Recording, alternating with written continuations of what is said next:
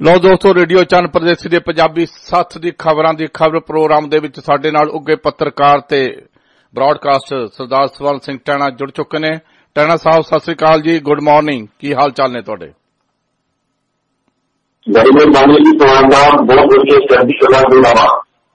ਕਿਆ ਬਾਤ ਹੈ, ਚੜ੍ਹਦੀ ਕਲਾ ਹੋਣੀ ਚਾਹੀਦੀ ਹੈ ਜੀ, ਬੜੀ ਖੁਸ਼ੀ ਹੁੰਦੀ ਹੈ ਏਦਾਂ ਦੀ ਗੱਲ ਸੁਣ ਕੇ, ਆਪਣੇ ਆਪ ਦੇ ਵਿੱਚ ਮਾਣ ਹੈ ਜੀ। ਟਹਿਣਾ ਸਾਹਿਬ, ਜੇ ਆਪਾਂ ਸ਼ੁਰੂ ਦੇ ਵਿੱਚ ਗੱਲ ਕਰੀਏ, ਗੱਲ ਅਕਾਲੀ ਦਲ ਤੋਂ ਹੀ ਕਰਦੇ ਹਾਂ ਜੀ।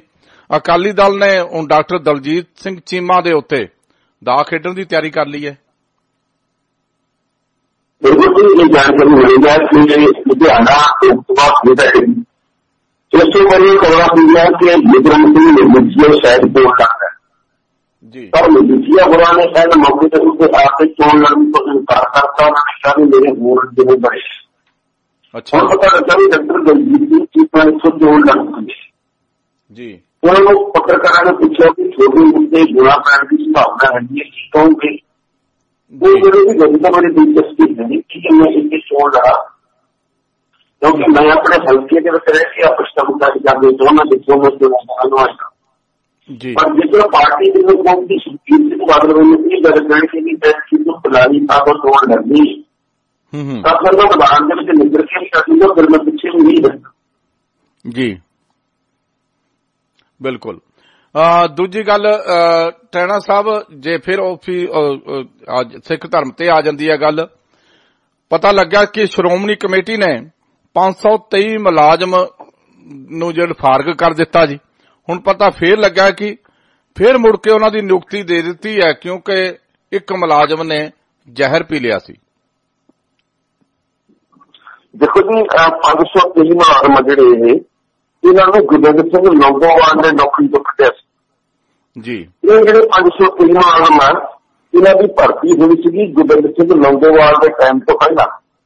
ਸਵਾਨ ਸਿੰਘ ਬਡੂੰਗਰ ਹੋਰਾਂ ਦੇ ਟਾਈਮ ਦੇ ਵਿੱਚ ਜਿਹੜੀ ਭਰਤੀ ਹੋਈ ਸੀ ਜੀ, ਪਰ ਇਹਨਾਂ ਨੂੰ ਨੌਕਰੀ ਤੋਂ ਕੱਢ ਕੇ ਕਹੀ ਗਈ ਸੀ ਕਿ ਇਹਨਾਂ ਦੀ ਜਿਹੜੀ ਨਿਯੁਕਤੀ ਆ ਉਹ ਸਹੀ ਤਰੀਕੇ ਨਾਲ ਨਹੀਂ ਹੋਈ ਜੀ। ਜਿਨ੍ਹਾਂ ਦੇ ਖਿਲਾਫ ਇਹਨਾਂ ਦੀ ਨਿਯੁਕਤੀ ਹੋਈ ਤਾਂ ਇਹਨਾਂ ਦੀ ਲੋੜ ਵੀ ਨਹੀਂ ਸੀ ਤੇ ਇਹ ਯੋਗ ਵੀ ਹੈ ਨਹੀਂ ਜੀ। ਉਸ ਤੋਂ ਬਾਅਦ ਜਿਹੜੇ ਮੁਲਾਜ਼ਮ ਦੇ ਰਾਹ ਦੇ ਉੱਤੇ ਆਏ ਸੀਗੇ, ਇਹਨਾਂ ਮੁਲਾਜ਼ਮਾਂ ਨੇ ਕਿਹਾ ਕਿ ਸਾਡੀ ਗਲਤੀ ਕੀ ਹੈ।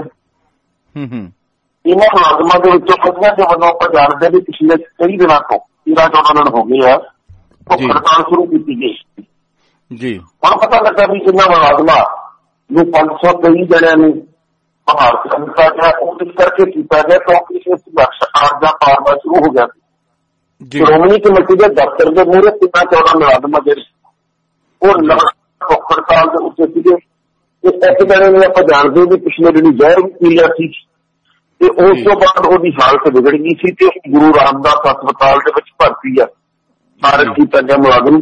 ਇਸ ਕਰਕੇ ਸ਼੍ਰੋਮਣੀ ਕਮੇਟੀ ਨੇ 523 ਜਣਿਆਂ ਨੂੰ ਬਹਾਲ ਕਰ ਦਿੱਤਾ ਜੀ ਜੀ। ਟਹਿਣਾ ਸਾਹਿਬ, ਕੁੰਵਰ ਵਿਜੇ ਪ੍ਰਤਾਪ ਸਿੰਘ ਦੇ ਤਬਾਦਲੇ ਦੇ ਉੱਤੇ ਭਾਵੇਂ ਸਾਰੀਆਂ ਜਿੰਨੀਆਂ ਧਿਰਾਂ ਨੇ ਉਹ ਇਕੱਠੀਆਂ ਹੋ ਗਈਆਂ ਨੇ ਅਕਾਲੀ ਦਲ ਨੂੰ ਛੱਡ ਕੇ, ਪਰ ਹੁਣ ਦਾਦੂਵਾਲ ਸਾਹਿਬ ਨੇ ਇਸ ਮਸਲੇ ਨੂੰ ਲੈ ਕੇ ਜਿਹੜੇ ਕਈ ਸਵਾਲ ਉਠਾਏ ਨੇ। ਕਿਹੜੇ ਸਵਾਲ ਨੇ ਉਹ? ਦੇਖੋ, ਕੁੰਵਰ ਵਿਜੇ ਪ੍ਰਤਾਪ ਦੇ ਨਾਂ ਦੇ ਉੱਤੇ ਪੰਜਾਬ ਦੇ ਵਿੱਚ ਰਾਜਨੀਤੀ ਇਸ ਕਦਰ ਪੱਕੀ ਹੈ, ਜਿਹਨੇ ਸਥਿਤੀ ਕਿਤੇ ਰੋਕਣਾ ਨਹੀਂ ਗਾ, ਇਹਨੇ ਅੱਗੇ ਤੋਂ ਅੱਗੇ ਵਧਣਾ। ਕੁੰਵਰ ਵਿਜੇ ਪ੍ਰਤਾਪ ਦੇ ਨਾਂ ਦੇ ਉੱਤੇ ਇਸ ਵਕਤ ਪੰਜਾਬ ਦੇ ਅੰਦਰ ਲੋਕ ਸਭਾ ਦੀਆਂ ਚੋਣਾਂ ਲੜੀਆਂ ਜਾਣੀਆਂ ਜੀ। ਉਹ ਜਾਪਦਾ ਵੀ ਜੇਕਰ ਕੁੰਵਰ ਵਿਜੇ ਪ੍ਰਤਾਪ ਦਾ ਮਸਲਾ ਨਾ ਸਾਹਮਣੇ ਆਉਂਦਾ ਤਾਂ ਪੰਜਾਬ ਦੇ ਵਿੱਚ ਕੋਈ ਮਸਲਾ ਹੀ ਨਹੀਂ ਸੀ। ਹੁਣ ਕਿਉਂਕਿ ਕੁੰਵਰ ਵਿਜੇ ਪ੍ਰਤਾਪ ਦਾ ਮਸਲਾ ਆ ਗਿਆ ਤੇ ਜਿਹੜਾ ਅਕਾਲੀ ਦਲ ਆ ਉਹ ਇਸ ਗੱਲ ਕਰਕੇ ਰੈਲੀਆਂ ਕਰੀ ਜਾਂਦਾ ਵੀ ਭਾਈ ਦੇਖੋ ਜੀ ਅਸੀਂ ਤਾਂ ਇੱਕ ਜਸ਼ਨ ਲੈ ਲਈ ਹੈ, ਅਸੀਂ ਤਾਂ ਕੋਈ ਕਮਾਲ ਕਰਤੀ ਹੈ। ਜਦੋਂ ਅਸੀਂ ਮਗਰ ਪੈਂਦੇ ਆ ਚੋਣ ਕਮਿਸ਼ਨ ਕੋਲ ਲੌਜਿਕ ਪੇਸ਼ ਕਰਦੇ ਆ, ਉਸ ਤੋਂ ਬਾਅਦ ਬੰਦੇ ਦੀ ਜਸ਼ਨ ਲੈ ਲੈਂਦੇ ਨੇ। ਉਹ ਕਾਂਗਰਸ ਦਾ ਏਜੰਟ ਸੀਗਾ ਸੁਖਬੀਰ ਸਿੰਘ ਬਾਦਲ ਹੋਰੀ ਇਹ ਕਹਿੰਦੇ ਆ। ਜੇਕਰ ਮਜੀਠੀਆ ਨੇ ਤਾਂ ਇਸ ਤੱਕ ਗੱਲ ਕਹਿਤੀ ਹੈ, ਉਹਨੇ ਕਿਹਾ ਜੀ ਵੀ ਐਂ ਕਰੋ, ਜੇਕਰ ਕੋਈ ਉਮੀਦਵਾਰ ਹੋਰ ਨਹੀਂ ਲੱਭਦਾ ਤਾਂ ਫਿਰ ਇਹਨੂੰ ਪਹਿਲ ਦੇ ਆਧਾਰ ਤੇ ਉਮੀਦਵਾਰ ਬਣਾ ਲੈਣਾ ਚਾਹੀਦਾ ਤੇ ਕੁੰਵਰ ਵਿਜੇ ਪ੍ਰਤਾਪ ਨੂੰ ਕਾਂਗਰਸ ਵਾਲੇ ਟਿਕਟ ਦੇ ਦੇਣ। ਇਹੋ ਜਿਹੀਆਂ ਖਬਰਾਂ ਆ ਰਹੀਆਂ। ਪਤਾ ਇਹ ਲੱਗਾ ਵੀ ਜਿਹੜੇ ਕਾਂਗਰਸੀ ਉਹ ਇਸ ਗੱਲ ਦੇ ਉੱਤੇ ਚੋਣਾਂ ਲੜਨੀਆਂ ਚਾਹੁੰਦੇ ਆ ਵੀ ਭਾਈ ਧੱਕੇਸ਼ਾਹੀ ਵੀ ਕੋਈ ਚੀਜ਼ ਹੁੰਦੀ ਹੈ, ਸਾਡੇ ਨਾਲ ਧੱਕੇਸ਼ਾਹੀ ਹੋਈ ਹੈ कि अकाली दल डरिया इस करके क्योंकि इन्होंने ये लगता कि साडे तक जांच का ठीक है जो पहुंच जाना, इस करके इन्होंने दो मुद्दों के उत्ते गल्लां चली जांदियां, कोई से नहीं हुआ तो कोई दूजा से नहीं हुआ। इस तो दरमियान जिहड़े बलजीत सिंह दादूवाल उन्होंने ये गल कही है भी अकाली दल ने भाजपा को कह के चोण कमीशन के उत्ते दबाव पवाया, इन्होंने कह के तबादला करवाया क्योंकि जानते हैं भी असली कसूते फस जाना। इस करके इन्होंने SIT की जांच प्रभावित किया। इन्होंने ये गल कही है भी लोग जो सारा कुछ समझते हैं, सारा कुछ जानते हैं, कि अकाली दल ने अपनी हेठी करवाई है, सारा कुछ करके। जी टैना साहब, भावें काफी जथेबंदियां ने जड़ियां फिर सरगर्म हो गई ने बरगाड़ी कांड नूं लैके, पर मंड साहब दा दादूवाल साहब दा एक होर बयान आ गया। वो कहंदे जिहड़ा मंड दा अल्टीमेटम कोई अर्थ नहीं रखदा, कहेंगे ध्यान सिंह मंड ने संगतां नूं जवाब देण किहड़ियां शर्तां ते बरगाड़ी मोर्चा चुक्किया सी। देखो गल तां इह हैगी है असल विच तिवाना साहब कि जिहड़ा बरगाड़ी वाला मोर्चा ना उन्हें इदा छिंड ही जाना सी। कोई भी मोर्चा कोई भी संघर्ष कई महीनों तक चले उसका हाल यही हुंदा। भावें तुसीं गुरबख्श सिंह खालसा का संघर्ष कर लो जिहदे कोई गल की, भावें तुसीं अन्ना हज़ारे के मोर्चे की गल कर लो उसका कोई नतीजा अज तक निकलिया, भावें तुसीं होर कोई भी गैरो नाल जोड़ लो इस गल। जदों कोई संघर्ष लगातार लंबा अगे तो अगे वधी जाए ਇਹਦੇ ਵਿੱਚ कई बार ਇਹੋ ਜਿਹੇ ਬੰਦੇ आ ਜਾਂਦੇ ਆ ਜਿਹੜੇ ਬੰਦੇ ਚੰਗੇ ਤੋਂ ਉਲਟ ਹੁੰਦੇ ਆ, ਜਿਹੜੇ ਸਰਕਾਰ ਦੀ ਬੋਲੀ ਬੋਲਦੇ ਆ ਜੀ। ਸਾਨੂੰ ਉਸ ਵਕਤ ਉਹ ਬੰਦੇ ਦਿਸਦੇ ਰਹੇ ਹੁੰਦੇ, ਪਰ ਉਹ ਬੰਦੇ ਸਾਡੇ ਉਸ ਸੰਘਰਸ਼ ਦੇ ਵਿੱਚ ਹੀ ਸ਼ਾਮਲ ਹੁੰਦੇ ਆ। ਬਿਲਕੁਲ ਜਿਹੜਾ ਇਹ ਬਰਗਾੜੀ ਵਾਲਾ ਮੋਰਚਾ ਜੇਕਰ ਇਹਦੀ ਆਪਾਂ ਕੋਈ ਆਊਟਪੁੱਟ ਦੇਖੀਏ ਤਾਂ ਆਪਣੇ ਮੂਹਰੇ ਜ਼ੀਰੋ ਨਿਕਲਦੀ ਹੈ। ਇਸ ਗੱਲ ਦੱਸੋ ਵੀ ਇਹਦੇ ਵਿੱਚੋਂ ਨਤੀਜਾ ਕੀ ਨਿਕਲਿਆ, ਇਹਦਾ ਸਿੱਟਾ ਕੀ ਨਿਕਲਿਆ। ਜਿਹੜੀਆਂ ਗੱਲਾਂ ਇਹ ਕਹਿੰਦੇ ਸੀ ਉਹ ਸਾਰੀਆਂ ਗੱਲਾਂ ਅੱਜ ਵੀ ਜਿਉਂ ਦੀ ਕਿਉਂ ਬਰਕਰਾਰ ਆ, ਕੋਈ ਇੱਕ ਪੈਸੇ ਦਾ ਕੰਮ ਨਹੀਂ ਹੋਇਆ। ਬਰਗਾੜੀ ਮੋਰਚੇ ਦਾ ਖਿੰਡ ਜਾਣਾ ਤੇ ਉਹਦੇ ਖਿੰਡਣ ਤੋਂ ਪਹਿਲਾਂ ਜਿਹੜੇ ਇਹ ਆਪੇ ਬਣੇ ਜਥੇਦਾਰ ਆ ਜਾਂ ਮੁਤਵਾਦੀ ਜਥੇਦਾਰ ਆ, ਇਹਨਾਂ ਦੀ ਆਪਸ ਦੇ ਵਿੱਚ ਖੜਕ ਜਾਣੀ। ਇਹਨੇ ਦੱਸ ਦਿੱਤਾ ਕਿ ਜਿਹੜੀਆਂ ਸੰਘਰਸ਼ ਆ, ਜਿਹੜੇ ਮਸਲੇ ਆ, ਉਹ ਕਈ ਵਾਰ ਚੌਧਰ ਦੇ ਚੱਕਰ ਦੇ ਵਿੱਚ ਸਰਕਾਰੀਕਰਨ ਇਹੋ ਜਿਹਾ ਹੋ ਜਾਂਦਾ ਬਈ ਲੋਕਾਂ ਦੇ ਵਿੱਚ ਜਾਗਰਸਾਈ ਦੇ ਪਾਤਰ ਬਣ ਗਏ ਜੀ। ਦਾਦੂਵਾਲ ਨੇ ਤਾਂ ਉਹੀ ਕਹਿਤਾ ਸੀਗਾ कि भाई सानू तो भरोसे ले तो बने ध्यान सिंह मंड ने इशारा को समाप्त करता। सरकार की कहनी के उत्ते सरकार की अख के नाल अख मिला के उन्होंने बिना किसी नतीजे तो इस मोर्चे को समाप्त करता। और उदों मंड फिर ये गल कहते होंगे सी कि सरकार ने साडियां सारियां मंगां मान लईआं, जिहड़ियां मंगां मन्नियां उहदे बाद मंड फिर जवाब दे देण कि भाई किहड़ियां मन्नियां, उन्होंने की सिੱਟੇ निकले है ਜਾਂ किन्नी की देर तक सिੱਟੇ निकलणगे। सो बागोवाल होरां दे सवाल अपनी थां ते ठीक है, पर जदों मतवादी जथेदार आपस दे विच बयानो बयानी हुंदे होण, जदों कुकड़ां वांगू लड़ाई लड़दे होण, उस वक्त लोकां दे उत्ते की प्रभाव पैंदा इहदा कोई ख्याल नहीं करदा। क्या बात। टैना साहब, भगवंत मान कहंदे जी परमिंदर ढींडसा नूं जबरदस्ती टिकट दित्ती है अकाली दल ने। देखो ये तो गल सच्ची है भी ढींडसा परिवार ऐसी टिकट नहीं सी चाहता। सुखदेव सिंह ढींडसा ने किन्ने बारी गल कही कि सानू भाई अच्छी टिकट दी चाहिए, किसी भी होर योगी व्यक्ति नूं टिकट देइए। परमिंदर सिंह ढींडसा ने भी ये गल कही बार बार भी असीं चोण नहीं लड़नी ते किसी भी काबिल व्यक्ति नूं टिकट दे दिओ कि असीं जिन्नी कि समर्था साडे विच हैगी है ते ओहदी मदद भी करांगे। इस तो बाद डोरे पा लए सुखबीर बादल ने जी। हुण सुखबीर बादल कोई सफल भी हो गया, परमिंदर ढींडसा ने मैदान च भी उतारिया। पर ढींडसा गुरिया जिहड़े उन्होंने पिछले दिन ये गल कही थी कि पहली गल तां पार्टी ने कोई होर बंदा चुन लेना चाहिए, जेकर कोई होर बंदा ना मिलिया तां मैं चोण लड़ लूंगा। हुण इहदा अर्थ निकलदा भी पार्टी ने कोई होर बंदा नहीं सीगा, इस करके वो चोण लड़ रहे हैं। पर परमिंदर सिंह ढींडसा के वापस भगवंत मान ने जलंधर के विच आके गल खुलासा किया। उन्होंने ये गल कही है भी ढींडसा परिवार ने तो बादल परिवार ने सिर्फ तो सिर्फ बलि देने वास्ते रखा। पिछली बारी सुखदेव सिंह ढींडसा की बलि ले ली, ऐतकी उन्होंने पुत की बलि से 100% लेंगे। उन्होंने कहा भी ढींडसा तो चोण लड़के राजी नहीं सी, अणमन्ने वादे नाल खड़िया कि अकाली दल के वालों जबरदस्ती चिट्ठी लिखी गई है, क्योंकि अकाली दल का हाल इतना माड़ा भी कोई उम्मीदवार बन के राजी नहीं सका, पर मिन्नतां कर करके कितना बंदा कि इसकी तू लड़ गई है तो मतलब तू लड़ गई है, साडे कोल कोई होर बंदा है नहीं। बिल्कुल बिल्कुल। और टहना साहब भावें चोण नतीजे आउणगे, हुण तो शुरू हो जाणगे, तुहाडे कोल अज साडे कोल कल तो चोणां चिड़ियां शुरू हो रही ने। फेसबुक दे उत्ते पोल नतीजे दर्शाउंदे ने कि भगवंत मान संगरूर दे विचों 71% वोटां जितण दा आश रखदा है ते परमिंदर ढींडसा नूं 21% वोटां पैणगीਆਂ। कित्थे कि सच्चाई हो सकदी है इहदे विच? देखो एक गल तो यह है कि मैं फेसबुक के उत्ते यकीन नहीं करता जी। नाले गल यह है कि जितनी देर तक सारे उम्मीदवार मैदान च ने हुण उन्नी देर तक जो मर्जी दे जाओ।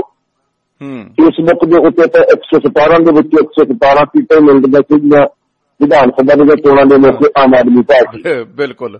तो मिलिया की आपां सारे जानते हैं जी। उदों तो माड़ी जी पेश लिखी दी हुंदी सी ते लोक नेरियां लिया दिंदे सी, लो जी फलानी थां ते फलाना जितूगा, फलानी थां ते फलाना जितूगा। लोगों का अपना नजरिया होंगे भी की कहना की नहीं कहना। फेसबुक से जो कोई रोक टोक है, किसी मेरे बारे जो मर्जी लिख दो, मैं थोड़े बारे जो मर्जी लिख देना, ना उससे कोई कानून है, ना उससे कोई नियम है, ना उससे कोई शर्त है। कई लोग तो जमे ही मेरा ख्याल फेसबुक के तो जमी मारना। मैं तो कदे कदे हैरान होंगे जब लोग टिप्पणियां करते हैं ना, अजीबो गरीब टिप्पणियां जिन्हें भी सिर के नाल संबंधित नहीं होंगे।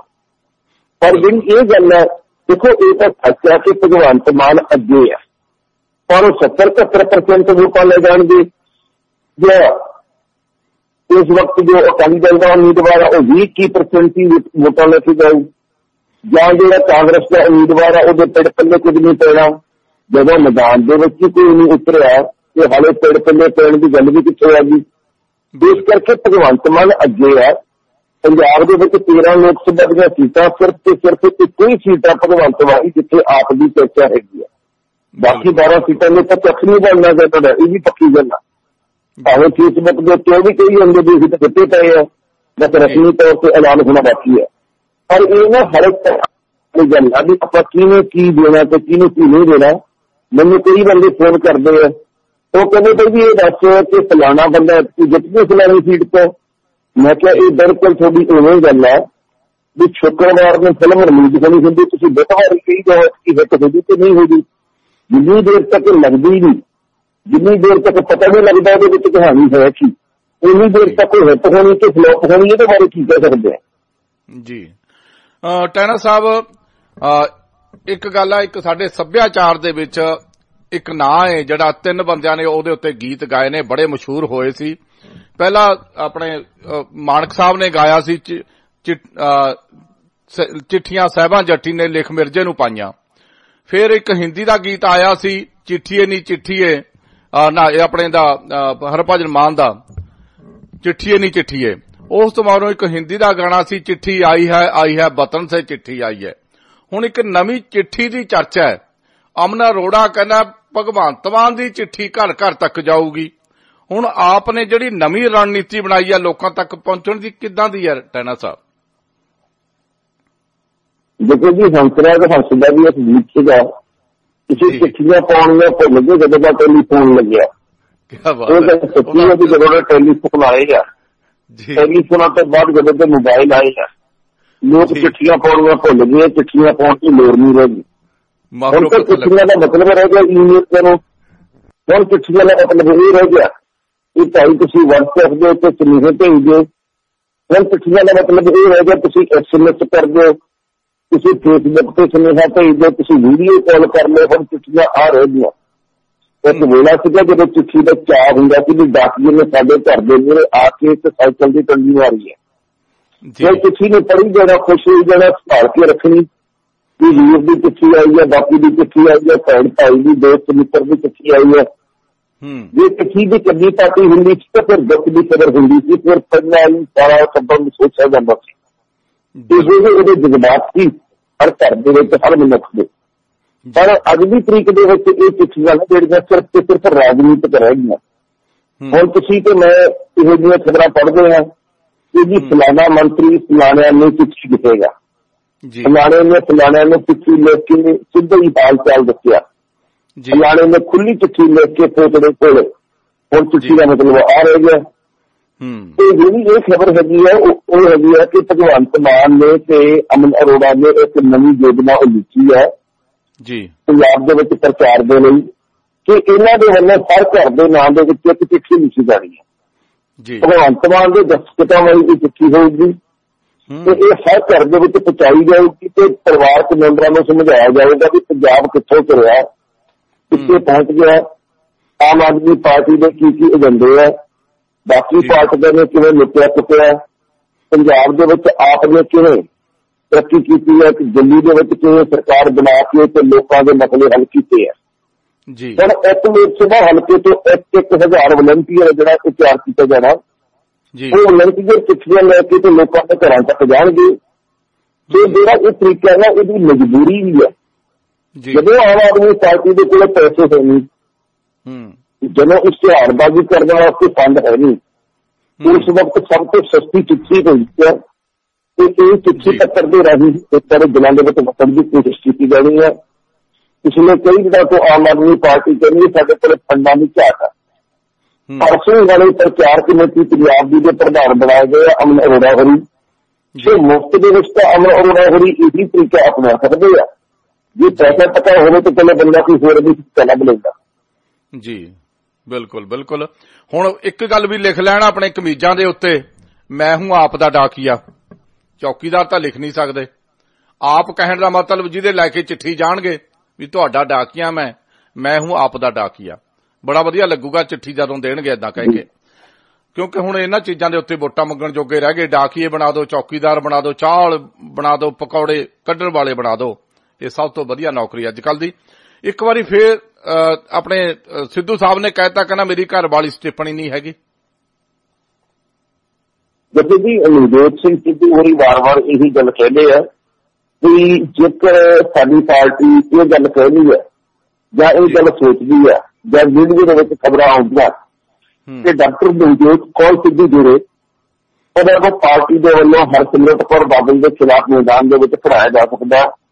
तो इस गल उन्होंने कहा कि असं पहले भी कही थी अज भी कहना चाहते हैं कि मेरी जो वोटी है कुछ टिप्पणी तो है नहीं, जिन्हें जिथे मर्जी चक के फिट कर दे। इन्होंने फिर एक गल कही है भी असी चाहते सी कि चंडीगढ़ तो टिकट मिल गए, पर जेकर टिकट नहीं मिली तो चलो कोई गल नहीं, ये कोई आखिरी मौका तो है नहीं गा। असी चाहते हैं भारत के कांग्रेस की सरकार आवे तो बल्ले बल्ले हो गए। इन्होंने कहा कि जेकर पवन कुमार बांसल हम मैनू कहेंगे भी आके प्रचार कर तो मैं वार वार प्रचार कर जाऊंगा। इन्होंने ये गल कही है भी असी उस थां तो चोन लड़ते हैं जिथे साडी तैयारी होंदी है, एवं असी चाह दे विच कह दीए भी चलो सानू फलानी थां तो टिकट दे दे, असी फलानी थां तो भी तैयार है। इदां दीयां गल्लां नहीं हुंदियां। हुण साडी चोन लड़न की कोई इच्छा है नहीं क्योंकि नवजोत कौर मेरी वोटी है, इस टिप्पणी तो है। एक होर खबर टैना साहब जिहड़ी आ सिद्धू साहब दे उत्ते फिर आई आ, भी चर्चा का विषय बनी है। सिद्धू साहब ने कैप्टन नूं सलाह दित्ती है भी तुहाडे बिना कोई वधिया कैंडीडेट नहीं बठिंडे दे विच, तुसीं जाके इलैक्शन लड़ो। देखो एक दूजे में सलाह देने के नाल कुछ नहीं बनना जी। एसकी कैप्टन अमरिंदर सिंह खुद चोन नहीं लड़ते, जो चोन लड़नी थी हां कर देनी थी। पर इस वक्त कांग्रेस की सरकार है जी वो ये चाहती है कि असी उन्होंने लोगों ने मैदान के ना ही उतार के जेडे खुद सत्ताधारी धਿਰ ਦੇ विधायक है या मंत्री है। तुम देखो राजकुमार ਚੱਬੇਵਾਲ होर को टिकट मिल गया, एक दो विधायक है जोड़े होर इस हाल के कि सानू टिकट मिल गई। कांग्रेस ने सारे हुए विधायकों को टिकट दी है पर उन्होंने जिते हुए हाले तक नहीं दिती। तो दूजी गल यह भी है कि जदों कोई भी पार्टी है यदि सरकार होवे जां जिहड़ा कोई MLA होवे उन्होंने मैं टिकट मिलने के हक दे विच भी, क्योंकि पहले तो लोग कहने होंगे है भी असीं विधान सभा च लोगों ने मसले चुकांगे, तुसीं सानूं वोटां पाओ। फिर जदों उत्थे चुने जांदे आ फिर कहने तुसीं सानूं दुबारा वोटां पाओ, असीं लोक सभा च तुहाडा मसला चुकांगे। ये इन्हां दे अपने मसले हल हो जाते, साडे कोई मसले नहीं हल होंदे। और जिवें कही जांदे आ भी नवजोत कौर नूं टिकट मिलेगी बठिंडे तो ਉਹ ਮਨਜੋਤ ਸਿੰਘ ਨੇ ਕਹਿੰਦਾ ਵੀ ਭਾਈ ਸਭ ਨੂੰ ਮੈਦਾਨ ਦੇ ਵਿੱਚ ਆ ਜਾਣਾ ਚਾਹੀਦਾ। ਤੇ ਇੱਕ ਦੂਜੇ ਨੂੰ ਰਾਇ ਦੇਣ ਦਾ ਤਰੀਕਾ ਜਿਹੜਾ ਇਹ ਭਾਵੇਂ ਲੋਕਾਂ ਨੂੰ ਚੰਗਾ ਲੱਗਦਾ ਹੋਵੇ ਪਰ ਇਹਦੇ ਵਿੱਚ ਪੰਜਾਬ ਦਾ ਕੋਈ ਫਾਇਦਾ ਹੈ ਨਹੀਂ। ਬਿਲਕੁਲ ਬਿਲਕੁਲ। ਟਹਿਣਾ ਸਾਹਿਬ, ਭਾਵੇਂ ਇਲੈਕਸ਼ਨ ਜਿਹੜੀ ਮਰਜ਼ੀ ਹੋਵੇ, ਵਿਧਾਨ ਸਭਾ ਹੋਵੇ ਚਾਹੇ ਲੋਕ ਸਭਾ ਹੋਵੇ, ਪਰ ਦੋ ਅਜਿਹੀਆਂ ਸ਼ਖਸੀਅਤਾਂ, ਅਜਿਹੇ ਪਰਿਵਾਰ ਨੇ ਅਕਾਲੀ ਦਲ ਦੇ ਵਿੱਚ, ਸਿੱਖ ਪੰਥਕ ਧਿਰਾਂ ਦੇ, ਜਿਨ੍ਹਾਂ ਨੂੰ ਲੋਕ ਜਿਹੜੇ ਵੋਟਰ ਨੇ ਪੰਜਾਬ ਦੇ ਬਾਰ-ਬਾਰ ਚੇਤੇ ਕਰਦੇ ਨੇ। ਉਹਨਾਂ ਦੇ ਵਿੱਚ ਖਾਸ ਕਰਕੇ ਬਰਨਾਲਾ ਸਾਹਿਬ ਤੇ ਕੈਪਟਨ ਕਮਲਜੀਤ ਸਿੰਘ ਦਾ ਪਰਿਵਾਰ। ਪੰਜਾਬ ਦੀ ਸਿਆਸਤ ਦੇ ਵਿੱਚੋਂ ਲੱਗਦਾ ਵੀ ਦੋਹੇ ਪਰਿਵਾਰਾਂ ਦਾ ਸੀਰ ਮੁੱਕ ਗਿਆ ਜੀ। ਹਾਂ ਬਿਲਕੁਲ ਜੀ। ਇਹ ਕੀ ਹੈ, ਦੇਖੋ ਰਾਜਨੀਤੀ ਦੇ ਵਿੱਚ ਪੀੜ੍ਹੀ ਦਰ ਪੀੜ੍ਹੀ ਇੱਕੋ ਜਿਹੇ ਮੈਂਬਰ ਹੋਣ ਇਹ ਗੱਲ ਜ਼ਰੂਰੀ ਨਹੀਂ ਹੁੰਦੀ ਜੀ। ਤੁਸੀਂ ਜਦੋਂ ਗੱਲ ਟੌੜਾ ਪਰਿਵਾਰ ਦੀ ਕਰਦੇ, ਟੌੜਾ ਪਰਿਵਾਰ ਦਾ ਕਿਸ ਕਦਰ ਜ਼ੋਰ ਹੁੰਦਾ ਸੀ, ਟੌੜਾ ਪਰਿਵਾਰ ਆ ਜਿਹੜਾ ਕਿਸ ਕਦਰ ਛਾਇਆ ਹੁੰਦਾ ਸੀ। ਅੱਜ ਕੱਲ੍ਹ ਉਹਨਾਂ ਦੇ ਪਰਿਵਾਰ ਦੇ ਵਿੱਚੋਂ ਕੌਣ ਛਾਇਆ? ਕੋਈ ਵੀ ਨਹੀਂ। ਟੌੜਾ ਸਾਹਿਬ ਦੇ ਜਾਣ ਤੋਂ ਬਾਅਦ ਉਹਨਾਂ ਦੇ ਟੱਬਰ ਦੇ ਵਿੱਚ ਸਿਆਸਤ ਹੈ ਹੀ ਨਹੀਂ, ਜੇਕਰ ਹੈਗੀ ਹੈ ਤਾਂ ਉਹਦਾ ਪ੍ਰਭਾਵ ਹੀ ਕੋਈ ਨਹੀਂ। ਇਸੇ ਤਰੀਕੇ ਦੇ ਨਾਲ ਬਰਨਾਲਾ ਪਰਿਵਾਰ ਹੈ। ਸਰਜੀਤ ਸਿੰਘ ਬਰਨਾਲਾ ਜਿਹੜੇ ਉਹਨਾਂ ਨੇ ਰਾਜਨੀਤੀ ਦੇ ਵਿੱਚ ਕਿੰਨੇ ਵੱਡੇ ਵੱਡੇ ਕੰਮ ਕੀਤੇ ਆ। ਉਹ ਸੂਬੇ ਦੇ ਰਾਜਪਾਲ ਵੀ ਰਹਿ ਕੇ ਆਏ, ਪਰ ਉਹਨਾਂ ਦੇ ਜਾਣ ਤੋਂ ਬਾਅਦ ਉਹਨਾਂ ਦੇ ਟੱਬਰ ਵਿੱਚ ਕੋਈ ਇਹੋ ਜਿਹਾ ਮੈਂਬਰ ਨਹੀਂ ਜਿਹੜਾ ਉਸ ਲੈਵਲ ਦੀ, ਉਸ ਪੱਧਰ ਦੀ ਰਾਜਨੀਤੀ ਕਰ ਸਕੇ। ਇਸੇ ਤਰੀਕੇ ਦੇ ਨਾਲ ਕੈਪਟਨ ਕਮਲਜੀਤ ਸਿੰਘ ਦਾ, ਉਹਨਾਂ ਨੇ ਅਕਾਲੀ ਦਲ ਦੇ ਵਿੱਚ ਰਹਿ ਕੇ ਕਿੰਨੇ ਵੱਡੇ ਵੱਡੇ ਅਹੁਦੇ ਹਾਸਲ ਕੀਤੇ ਆ, ਪਰ ਉਹਨਾਂ ਦੇ ਜਾਣ ਤੋਂ ਬਾਅਦ ਉਹਨਾਂ ਦੇ ਟੱਬਰ ਦੇ ਵਿੱਚ ਕੋਈ ਜੀਵ ਹੀ ਨਹੀਂ ਗਾ ਕਿ ਜਿਹੜਾ ਉਸ ਪੱਧਰ ਦੀ ਰਾਜਨੀਤੀ ਕਰ ਸਕੇ। ਨਾਲੇ ਦੂਜੀ ਗੱਲ ਇਹ ਹੈ ਵੀ ਜਦੋਂ ਇੱਕ ਪਰਿਵਾਰ ਦਾ ਬੋਲਬਾਲਾ ਕਿਸੇ ਵੀ ਪਾਰਟੀ ਦੇ ਵਿੱਚ ਹੋਵੇ ਤੇ ਉਸ ਤੋਂ ਬਾਅਦ ਕਈ ਤਰ੍ਹਾਂ ਦੀਆਂ ਸਮੇਂ ਦੇ ਉੱਤੇ ਰਾਜਨੀਤੀਆਂ ਹੁੰਦੀਆਂ ਤੇ ਜਿਹੜੀਆਂ ਹੁਣ ਤੱਕ ਹੁੰਦੀਆਂ ਵੀ ਆਈਆਂ। ਸੋ ਇਸ ਕਰਕੇ ਜਿਹੜੇ ਰਾਜਨੀਤੀ ਦੇ ਵਿੱਚ ਸਟੀਕ ਮੁੱਕਣ ਦੀ ਤੁਸੀਂ ਗੱਲ ਕਹੀ ਹੈ, ਇਹ ਮੁੱਕਦਾ ਹੀ ਸੀਗਾ ਜਦੋਂ ਨਵੇਂ ਜੀਆਂ ਨੂੰ ਉਸੇ ਟੱਬਰ ਦੇ ਵਿੱਚੋਂ ਬਾਕੀਆਂ ਨੂੰ ਮੌਕਾ ਨਹੀਂ ਮਿਲਦਾ। ਬਾਕੀ ਜਿਹੜਾ ਜਿੱਥੇ ਦਾ ਲੱਗਦਾ ਤੇ ਜਿਹਨੂੰ ਜਿਵੇਂ ਰੋਕਣ ਦੀ ਕੋਸ਼ਿਸ਼ ਹੋ ਸਕਦੀ ਹੈ ਤੇ ਜਿਹਨੂੰ ਜਿਵੇਂ ਜਿਵੇਂ ਕਰ ਕੀਤਾ ਜਾ ਸਕਦਾ ਉਹ ਰਾਜਨੀਤੀ ਦੇ ਵਿੱਚ ਚੱਲਦਾ ਵੀ ਹੈ। ਪਰ ਇਹ ਗੱਲ ਤੁਹਾਡੀ ਬਿਲਕੁਲ ਸਹੀ ਹੈ ਕਿ ਰਾਜਨੀਤੀ ਦੇ ਵਿੱਚੋਂ ਮੰਤਰੀ ਹੋ ਚੁੱਕੇ ਇਹ ਪਰਿਵਾਰ, ਭਾਵੇਂ ਕਿ ਇਹਨਾਂ ਦੇ ਵੱਲੋਂ ਗੱਲ ਕਹੀ ਜਾਂਦੀ ਹੈ ਕਿ ਅਸੀਂ ਆਹ ਕਰ ਦਿਆਂਗੇ, ਅਸੀਂ ਉਹ ਕਰ ਦਿਆਂਗੇ, ਇਹ ਪਰਿਵਾਰ ਭਾਵੇਂ ਖੁਦ ਨੂੰ ਸਾਰੇ ਵੀ ਵੱਡੇ ਸਮਝਦੇ ਹੁਣ ਪੰਜਾਬ ਦੀ ਰਾਜਨੀਤੀ ਦੇ ਵਿੱਚ, ਪਰ ਰੌਲਾ ਇਸ ਗੱਲ ਦਾ ਵੀ ਹੁਣ ਪੰਜਾਬ ਦੇ ਲੋਕ ਇਹਨਾਂ ਪਰਿਵਾਰਾਂ ਨੂੰ ਵੱਡੇ ਨਹੀਂ ਸਮਝ ਰਹੇ ਰਾਜਨੀਤੀ ਦੇ ਵਿੱਚ। ਇਹ ਬਿਲਕੁਲ ਉਵੇਂ ਕਰਦਾ ਵੀ ਦੇਖੋ ਇਹ ਤਾਂ ਚਲੋ ਆਪਾਂ ਅਗਲੀ ਪੀੜ੍ਹੀ ਦੀ ਗੱਲ ਕਰਦੇ ਹਾਂ। ਤੁਸੀਂ ਸਿਮਰਨਜੀਤ ਮਾਨ ਹੋਰਾਂ ਦੀ ਗੱਲ ਕਰ ਲਓ ਜੀ। 30 ਸਾਲ ਪਹਿਲਾਂ ਉਹਨਾਂ ਨੇ ਜੇਲ੍ਹ ਦੇ ਵਿੱਚ ਬੈਠੇ ਇੱਕ ਨਵਾਂ ਰਿਕਾਰਡ ਬਣਾਤਾ ਸੀਗਾ ਜਿਹਦੇ ਚੁਣਨ ਦਿੱਤੇ, ਪਰ ਅੱਜ ਦੀ ਤਰੀਕੇ ਦੇ ਵਿੱਚ ਉਹ ਜਿੱਥੇ ਵੀ ਚੋਣ ਲੜਦੇ ਆ ਉੱਥੇ ਜ਼ਮਾਨਤ ਜ਼ਬਤ ਹੁੰਦੀ ਹੈ। ਇਹ ਸਮੇਂ ਦੇ ਨਾਲ ਕਿਸੇ ਵਿਅਕਤੀ ਵਿਸ਼ੇਸ਼ ਦੀ ਧਾਰਨਾ ਜਿਹੜੀ ਉਹ ਬਦਲ ਜਾਂਦੀ ਹੈ। ਹੁਣ ਭਾਵੇਂ ਸਿਮਰਨਜੀਤ ਮਾਨ ਨੂੰ ਕੁਝ ਚੁੱਕਵੇਂ ਲੋਕ ਨਾਇਕ ਦੇ ਤੌਰ ਦੇ ਉੱਤੇ ਮੰਨਦੇ ਹੋਣ ਵੀ ਕਿਰਪਾਨ ਦਾ ਮਸਲਾ ਉਹੀ ਚੱਕ ਸਕਦੇ ਆ, ਪਰ ਰੌਲਾ ਇਹ ਹੈ ਵੀ ਕਿਰਪਾਨ ਦੇ ਮਸਲੇ ਦੇ ਨਾਲ ਨਾਲ ਹੋਰ ਪੰਜਾਬ ਦੇ ਬਹੁਤ ਵੱਡੇ ਵੱਡੇ ਮਸਲੇ ਬਣ ਗਏ ਆ। ਜਿੰਨੀ ਦੇਰ ਤੱਕ ਆਪਾਂ ਉਹਨਾਂ ਦਾ ਖਿਆਲ ਪਹਿਲ ਦੇ ਆਧਾਰ ਤੇ ਨਹੀਂ ਕਰਦੇ ਉਨੀ ਦੇਰ ਤੱਕ ਸਿਰਫ ਇਸ ਮਸਲੇ ਦੇ ਨਾਲ ਆਪਾਂ ਚੋਣਾਂ ਨਹੀਂ ਲੜ ਸਕਦੇ। ਤੇ ਜਿਹੜੇ ਵੀ ਲੋਕ ਅੱਜ ਵੀ ਗੱਲ ਕਹਿੰਦੇ ਆ ਕਿ ਸਿਮਰਨਜੀਤ ਮਾਨ ਆ ਜਿਹੜੇ ਉਹ ਸਾਡੇ ਨਾਇਕ ਆ, ਸਿਮਰਨਜੀਤ ਮਾਨ ਆ ਜਿਹੜੇ ਉਹਨਾਂ ਦੀ ਅੱਜ ਵੀ ਤੂਤੀ ਬੋਲਦੀ ਆ, ਉਹ ਸੂਰਮੇ ਆ। ਰੌਲਾ ਇਸ ਗੱਲ ਦਾ ਵੀ ਉਹ ਬਾਹਰ ਬੈਠੇ ਗੱਲ ਤਾਂ ਕਰ ਲੈਂਦੇ ਪਰ ਵੋਟ ਨਹੀਂ ਪਾ ਸਕਦੇ। ਬਿਲਕੁਲ ਬਿਲਕੁਲ। ਟਹਿਣਾ ਸਾਹਿਬ, ਇੱਕ ਖਬਰ ਹਟ ਕੇ ਆ ਥੋੜੀ ਜਿਹੀ, ਤੁਹਾਨੂੰ ਸ਼ਾਇਦ ਉਹਦਾ ਪਤਾ ਹੀ ਆ ਸਾਰੀ ਗੱਲ ਦਾ। ਕਰੋੜੀ ਮੱਲ ਬੈਸਲਾ ਰਾਜਸਥਾਨ ਦੇ ਵਿੱਚ ਜਾਟ ਅੰਦੋਲਨ ਦੇ ਪ੍ਰਮੁੱਖ ਨੇਤਾ ਰਹੇ ਨੇ ਤੇ ਰਾਖਵਾਂਕਰਨ ਦੇ ਵਿੱਚ ਵੀ ਉਹ ਹਮੇਸ਼ਾ ਮੰਗ ਕਰਦੇ ਰਹੇ ਨੇ। ਜਾਟਾਂ ਨੂੰ ਅੱਗੇ ਕਰਕੇ ਰੇਲ ਗੱਡੀਆਂ ਘੇਰਦੇ ਰਹੇ ਨੇ, ਬੜਾ ਕੁਝ ਕੀਤਾ, ਕਈਆਂ ਨੂੰ ਵਕਤ ਪਾ ਕੇ ਰੱਖਿਆ। ਹੁਣ ਸਣੇ ਪੁੱਤ ਦੇ ਬੀਜੇਪੀ ਚ ਸ਼ਾਮਲ ਹੋ ਗਏ। ਕੀ ਕਰੀਏ ਨਾ ਕਿਸਾਨ ਲੀਡਰਾਂ ਦਾ? ਜਦੋਂ ਗੱਲ ਇਹ ਵੀ ਕਿ ਵੋਟਾਂ ਦੇ ਦਿਨ ਹੋਣ ਤੇ ਛੜੱਪਾ ਮਾਰ ਕੇ ਆਪਾਂ ਗਿਰਗਿਟ ਨੂੰ ਵੀ ਪਿੱਛੇ ਨਾ ਛੱਡੀਏ, ਇਹ ਕਦੇ ਹੋਇਆ ਨਹੀਂ ਹੈਗਾ। ਔਰ ਇਹੋ ਜਿਹੀ ਉਦਾਹਰਨ ਇੱਥੋਂ ਵੀ ਸਾਹਮਣੇ ਆਈ ਹੈ। ਤੁਸੀਂ ਯਕੀਨ ਮੰਨੋ, ਮੈਨੂੰ ਤਾਂ ਇਹਨਾਂ ਖਬਰਾਂ ਦੇ ਉੱਤੇ ਹੈਰਾਨੀ ਹੋਣੀ ਹਟ ਗਈ ਹੈ। ਮੈਨੂੰ ਤਾਂ ਕਦੇ ਕਦੇ ਉਹ ਲੱਗਦਾ ਵੀ ਆਹ ਬੰਦਾ ਜਿਹੜਾ ਬਹੁਤ ਟੌਪ ਦੇ ਉੱਤੇ ਹੈ ਭਾਜਪਾ ਦਾ, ਇਹ ਕੱਲ ਨੂੰ ਕਾਂਗਰਸੀ ਵੀ ਬਣ ਸਕਦਾ। ਜਿਹੜਾ ਕਾਂਗਰਸੀ ਹੈ ਉਹ ਆਪਣੀ ਲੋੜ ਦੇ ਮੁਤਾਬਕ ਅਕਾਲੀ ਵੀ ਬਣ ਸਕਦਾ। ਜਿਹੜਾ ਅਕਾਲੀ ਦਲ ਦੇ ਵੱਲੋਂ ਵੀ ਸੰਤੁਸ਼ਟ ਨਹੀਂ ਅਕਾਲੀ ਵੀ ਬਣ ਸਕਦਾ। ਜਿਹੜਾ ਅਕਾਲੀ ਵੱਲੋਂ ਸੰਤੁਸ਼ਟ ਨਹੀਂ ਉਹ ਆਮ ਆਦਮੀ ਪਾਰਟੀ ਕੀ ਆ ਸਕਦਾ। ਇਹਨਾਂ ਗੱਲਾਂ ਨੂੰ ਪੜ੍ਹ ਕੇ ਬੰਦੇ ਦੀਆਂ ਕੱਚਾ ਹੱਸਦੀਆਂ ਵੀ ਇਹਨਾਂ ਲੋਕਾਂ ਦਾ ਦੀਨ ਮਜਬੀ ਕੋਈ ਨਹੀਂ। ਜਦੋਂ ਇਹ ਕਹਿੰਦੇ ਆ ਵੀ ਸਾਡੀ ਪੁਰਾਣੀ ਪਾਰਟੀ ਵਿੱਚ ਪਹਿਲਾਂ ਵਾਲੀ ਗੱਲ ਨਹੀਂ ਰਹੀ, ਉਦੋਂ ਇਹ ਜਿਹੜਾ ਪੂਰੇ ਹਲਕੇ ਦੇ ਵਿੱਚ ਜਾ ਕੇ ਘਰ ਘਰ ਦੇ ਵਿੱਚ ਜਾ ਕੇ ਦੌਰਾ ਕਰਦੇ ਆ ਵੀ ਭਾਈ ਪਹਿਲਾਂ ਪੁੱਛਦੀ ਵੀ ਲੋਕਾਂ ਦੇ ਪ੍ਰਤੀ ਜਵਾਬ ਦੀ ਸਾਡੀ ਪਾਰਟੀ ਕਿਵੇਂ ਆ। ਇਹ ਤਾਂ ਸਿਰਫ ਆਪਣੀ ਜਵਾਬਦੇਹੀ ਦੀ ਗੱਲ ਕਰਦੇ ਆ। ਸੋ ਸਾਡੇ ਦੇਸ਼ ਦੀ ਰਾਜਨੀਤੀ ਇਹੋ ਜਿਹੀ ਹੈ ਕਿ ਇਵੇਂ ਰਹਿਣੀ ਹੈ, ਇਹਦੇ ਵਿੱਚ ਤਬਦੀਲੀ ਕੋਈ ਨਹੀਂ ਹੋਣੀ। ਬਿਲਕੁਲ ਬਿਲਕੁਲ। ਟੈਣਾ ਸਾਹਿਬ ਆਖਰੀ ਖਬਰ ਹੈ ਜੀ, 20 ਸੂਬਿਆਂ ਦੇ 91 ਸੀਟਾਂ ਦੇ ਉੱਤੇ ਕੱਲ ਤੋਂ ਵੋਟਾਂ ਪੈਣੀਆਂ ਸ਼ੁਰੂ, ਤੇ ਰਾਹੁਲ ਗਾਂਧੀ ਨੇ ਵੀ ਅਮੇਠੀ ਤੋਂ ਪਰਚੇ ਜਿਹੜੇ ਨੇ ਉਹ ਦਾਖਲ ਕਰ ਦਿੱਤੇ ਨੇ ਜੀ। ਦੇਖੋ ਜੀ, ਰਾਹੁਲ ਗਾਂਧੀ ਨੇ ਕੱਲ ਅਮੇਠੀ ਖੇਤਰ ਤੋਂ ਆਪਣਾ ਪਰਚਾ ਚੌਥੀ ਵਾਰ ਭਰਿਆ।